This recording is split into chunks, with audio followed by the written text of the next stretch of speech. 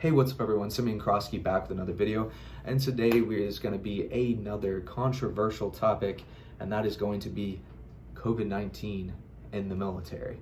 Now, a lot of you have been asking for this specific topic, so I just thought I might as well deliver. So throughout this video, we're going to be going through a specific timeline from when I joined the Marine Corps until now, how things have changed because of COVID-19.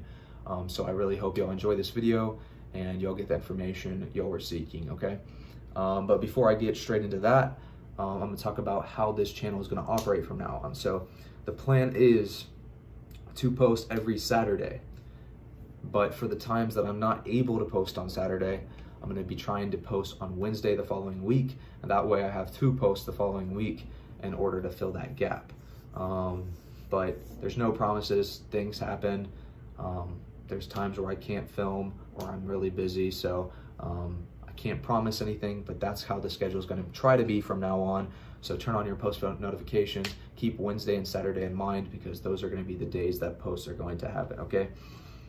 So just keep that in mind. Also, if you have any ideas for videos, keep commenting them down below on my YouTube videos. I like to scroll through my YouTube and see if anyone has ideas and then add them to the list that I have, okay? So always looking for ideas like that. If you don't already have me on Snapchat, Instagram, it's at @Simeon_Kovsky.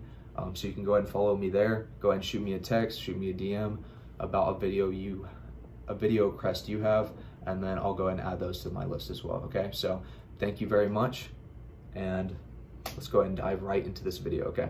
So let's get to the important part of the video, the part that y'all came for, and that's going to be the timeline from when I joined the Marine Corps to now and how COVID-19 has operated since then. So a lot of people get surprised when I tell them that the time I joined the Marine Corps, from the time I've joined the Marine Corps, I've never been able to experience the Marine Corps without COVID, and it's really insane looking back and realizing that I've only experienced COVID in the Marine Corps.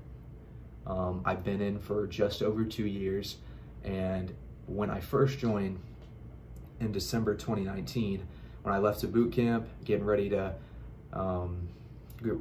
ship out, everything was normal. There was no masks, no COVID-19.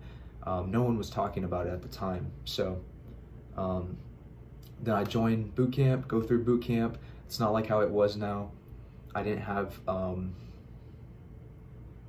there was no one wearing masks. Boot camp was just normal. There was nothing different about it, no 6 feet. Everything was the same, how it used to always operate, okay? But then towards the end of boot camp, like right at graduation, it was really late when it came down to like the 13 weeks.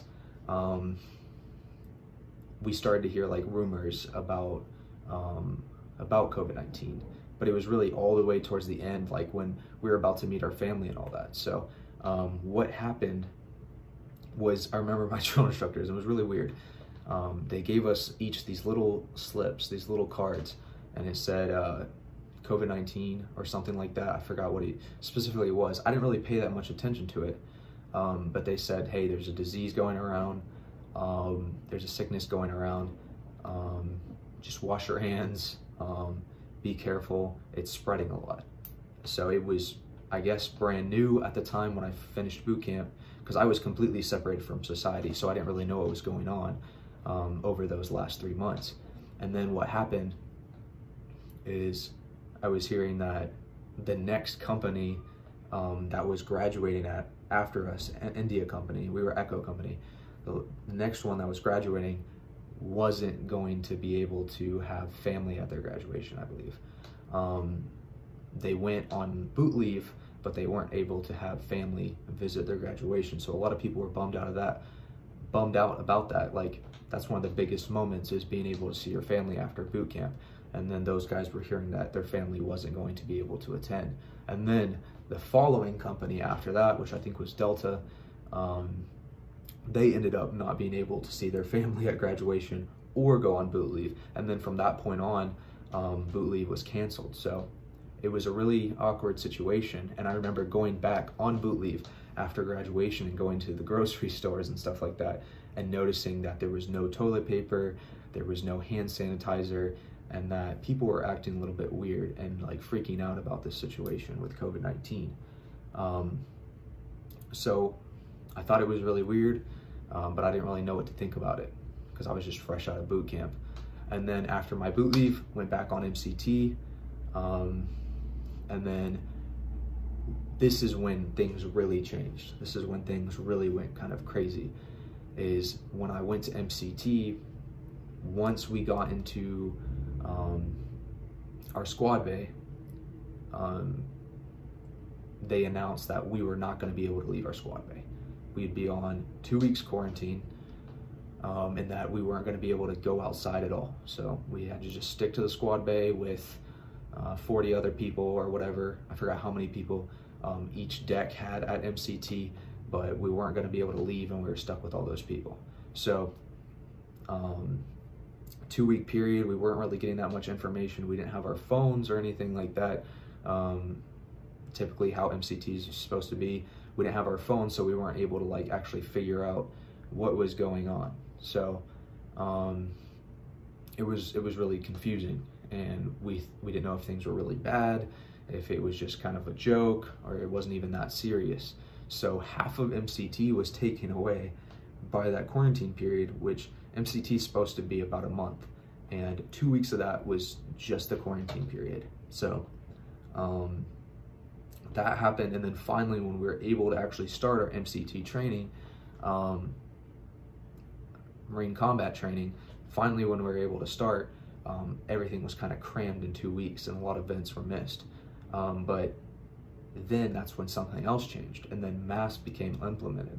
So at first there was no masks, and all of a sudden they're like, hey, you gotta wear these masks everywhere you go. And we didn't have masks. There weren't masks around like this, obviously. So what they had us do was get a skivvy shirt, which is what we typically wear, and they had us take our skivvy shirts off during training. It happened in a split second that everything changed. They had us take off our blouses, and given it's all male MCT for my company, they had us all take off our blouses, take off our skivvy shirts underneath, and use them as face masks like this, and then they had us use the sleeves to tie it. So they had us like this the whole time, and it was just confusing how everything was going on. So we took off our skivvy shirts, put those on, put our blouses back on, but apparently, like, I guess the Marine Corps order for like masks had just changed at that time during my MCT. And then over time, like it switched to, we would clip just the sleeve off. We like cut a sleeve off of just one of our skivvy shirts, and then we would put that over as our mask. But at first it was required that we do 3 layers of the skivvy shirt, rolling it over as our mask.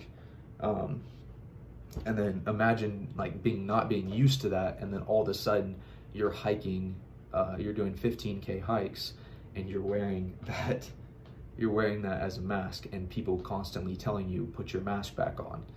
And that it was just a crazy event that was just reoccurring over and over, and things were just kind of unexplained. And then I went from MCT, I went to MOS school, and that's where things continued to kind of progressively get a little worse, because COVID-19 was starting to spread a lot more. So whenever I went to Pensacola, which is my earlier videos, we had to wear masks all the time too. Throughout that entire period, we weren't able to go off base, so we were restricted to just Pensacola. We couldn't go off base, go out in town or anything on the weekends. We had to stay on base at all times. So when previously everyone else that had gone to Pensacola was able to go off base, have fun on the weekends and stuff like that, we were not able to. And then I went over to Eglin Air Force Base in Destin, Florida for my C school, and then the same thing was happening there. Still had to wear your mask, couldn't go off base as well. So throughout my entire school period, even though I enjoyed those times, I couldn't go off base and actually explore anything like that. And then I ended up hitting the fleet and going to Yuma, Arizona. and then straight into the fleet. Whenever I got on base off the plane, me and my roommate were put into this room for I think the normal quarantine period was 2 weeks at the time. So we got put in quarantine straight away in 2 weeks before we saw anyone else. And then it was just a constant throughout that time in the fleet. The masks were still implemented, all that type of stuff. And anytime anyone would get sick, they would automatically put into a 2-week quarantine period. And then everyone that was getting exposed to them would also get put into a 2-week quarantine period. But you can only imagine, for being like a new Marine, that would be it's just weird to experience that. And a lot of people like that have been watching this channel that are COVID Marines as well, have only joined during COVID and went through that stuff in boot camp. This is all they know. So, but all the people around me were like, dude, you never got to experience the time where you actually could go off base during school and have fun and actually not have to deal with all the masks and stuff like that and all this spreading of COVID. And they said it's just completely different than how the Marine Corps used to operate. So all that stuff was happening, and then it started to really become discouraging later on when they started pushing out the vaccine, and then I was let known that I would not be able to deploy if I did not get the COVID-19 vaccine. Now, at the time, I didn't want the vaccine. I didn't think it was really necessary. For me personally, just my opinion, to get the vaccine. And so I decided that I wasn't going to get it. I wasn't going to go on deployment. And then later it was also implemented again that it was mandatory for all Marines to get the COVID-19 vaccine unless for a religious exemption or administration or medical exemption. So that was the only case you could somewhat get out of it. And it became mandatory, and then I got orders to get my shot not that long after that. I had to report and get the shot in order to stay in the Marine Corps, otherwise I would be kicked out. And then a lot of other people I knew were getting kicked out as well. So many different people were getting removed from the Marine Corps because they were refusing the vaccine. So the moral of the story with this is, a lot of y'all were wondering, hey, I see it all the time in the comments, should I join the Marine Corps if I don't want to get the vaccine? Is there a way I can get out of it? I don't know. You can talk to your recruiters, see if you can get a religious exemption, see if you can get some sort of exemption to get out of it. But at the same time, I want you to join the Marine Corps with the thought that you're probably going to have to get it. That I don't want you to be discouraged if you have to get some sort of mandatory shot or vaccine, because it could happen, you know? I got the vaccine because I didn't want to get out of the Marine Corps. I wanted to stay in the Marine Corps. I wanted to have a full Marine Corps experience, and I still wanted it to be a part of my career, and I enjoy it. So that was my decision of doing it. I was not ready to leave the Marine Corps.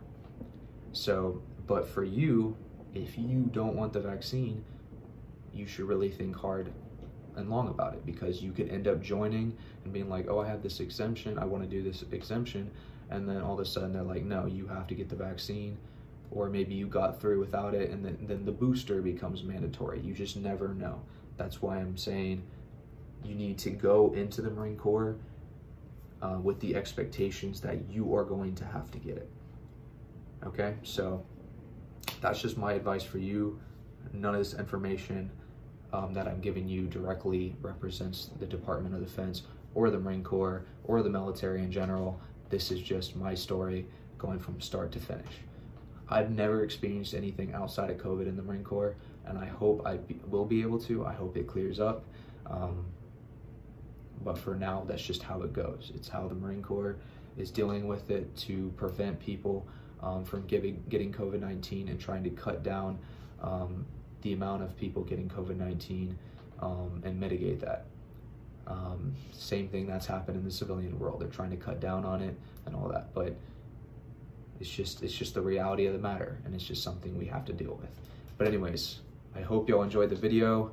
I hope y'all have a wonderful week, and I'll see y'all next time. Just continue to start putting your requests down in the comment section. Hey, let me know what other videos you want to see. I hope y'all enjoyed it, and have a great week.